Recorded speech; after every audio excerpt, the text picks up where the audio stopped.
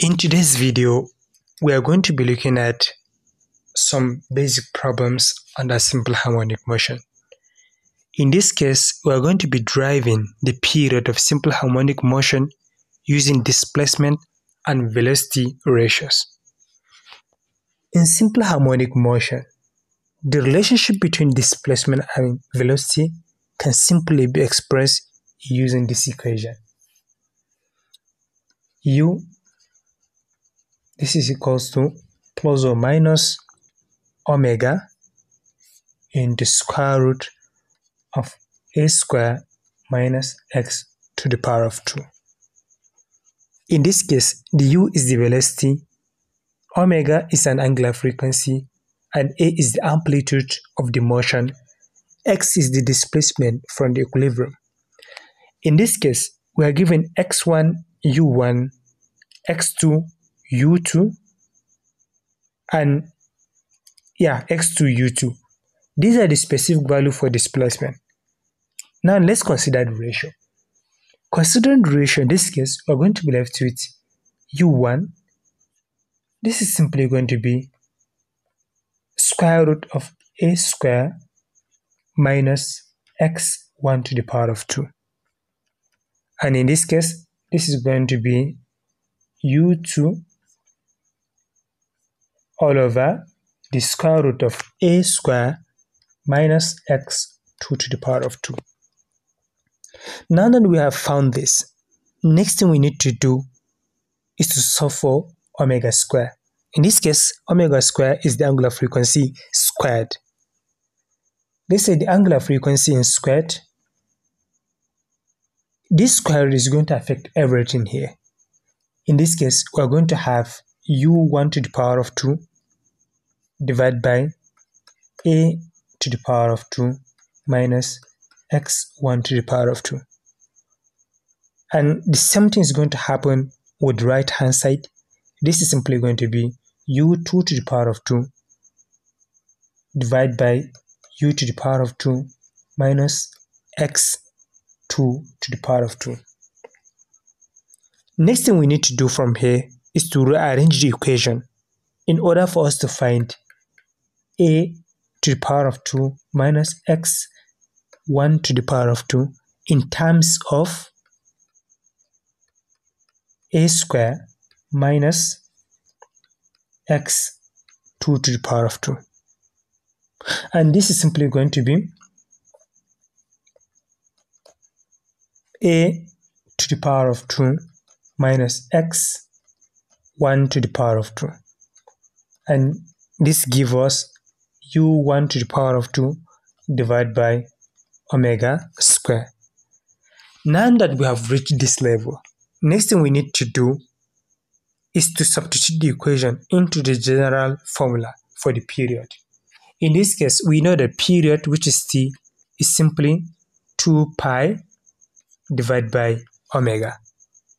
Therefore, the period t is going to be 2 pi into, then we insert the value of our omega here. Omega in this case is going to be a square minus x1 to the power of 2 divided by u1 to the power of 2. So what are we supposed to do next? Next thing we need to do is to rearrange the equation to match the given expression. In this case, we said we have the time period, which is 2 pi omega. This is going to be the square root of a to the power of 2 minus x1 to the power of 2. We are going to multiply it by the square root of u1 to the power of 2 divided by u2 to the power of 2.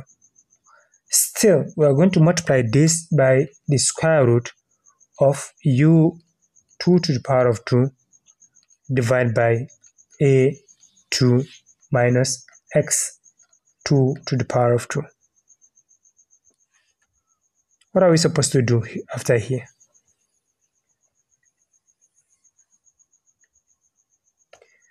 Next thing we need to do is to combine the square root. If we combine the square root, this is simply going to be t which is time period, is going to be 2 pi into square root of a square minus x1 to the power of 2 multiplied by u1 to the power of 2 divided by a square minus x2 to the power of 2. Finally, what we need to do from here is to substitute a to the power of 2 minus x1 to the power of 2 from the earlier. In this case, our time period is simply going to be 2 pi, which is going to be the square root of u1 to the power of 2 divided by u2 to the power of 2 multiplied by a to the power of 2 minus x2 to the power of 2 divided by a to the power of 2 minus x1 to the power of 2. You can choose to leave it this way, but if you like, you can set the common terms are going to cancel each other, and in this case, you will be left with, let's say, time period is simply going to be 2 pi, which is the square root of x2 to the power of 2 minus x1 to the power of 2 divided by u1 to the power of 2 minus u2 to the power of 2. So this is it for this problem. But if you like, you can choose to put it differently. Let's see how we can solve this problem differently. In order to make it easy, let's say we have u1, which is equal to omega into square root of a square minus x1 to the power of 2. And the next thing we have is u2, which is going to be omega into the square root of a to the power of 2 minus x2 to the power of 2. Next thing you need to do here is to square both sides of the velocity. In this case, we are going to have u2 to the power u1 to the power of 2, which is going to be omega square. In this case, the square root is going to get rid out of the square is going to get rid out of the square root. Here we are going to be left with a square minus x1 to the power of 2, remaining for the second one. This is going to be u2, but this time around we are going to include square root. This is going to be omega into bracket of a square minus x2 to the power of 2. So next thing we need to do from here is to calculate the difference in these two velocities. We have u1 to the power of 2 and we have u2 to the power of 2. This is simply going to be u1 to the power of 2 minus u2 to the power of 2. This is simply going to be, we have omega square in common. This is going to be omega square into bracket of, let's start with the first one. This is going to be a square minus x1 to the power of 2, close bracket of omega square into bracket of a square minus x2 to the power of 2, also close bracket. So what are we supposed to do next? If you multiply omega square multiplied by a square, let's say u1 to the power of 2 minus u2 to the power of 2, this is simply going to be omega square a square. If you multiply omega square by x1 to the power of 2, it's going to be minus omega square x1 to the power of 2. And this is simply going to be, next thing is omega square multiplied by a square is the same thing as omega square a square, omega square multiplied by x to the power of 2 is the same thing as minus omega square x 2 to the power of 2. Next thing we need to do from here is to combine the two common factors. In this case, we have omega square a square and we have omega square a square. Here we are going to be left with u1 to the power of 2 minus u2 to the power of 2.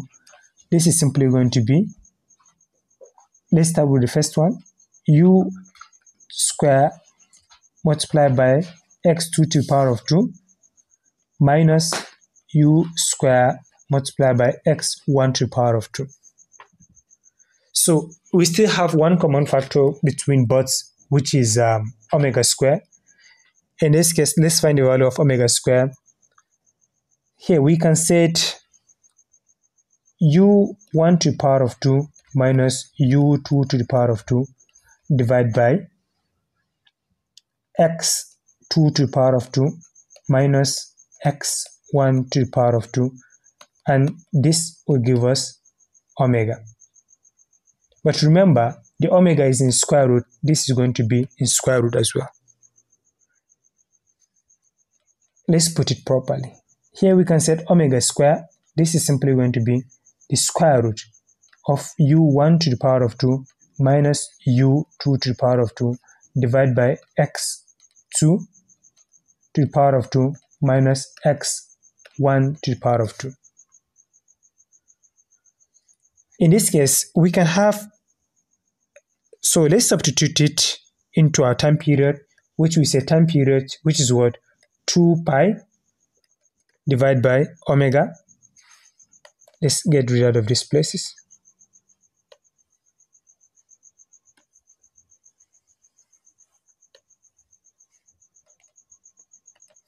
We say time period is simply 2 pi divided by omega. In this case, time period is simply going to be 2 pi into what? The square root of x2 to the power of 2 minus x1 to the power of 2 divided by x1 to the power of 2 minus u2 to the power of 2. And this is it for this problem. Thank you for watching.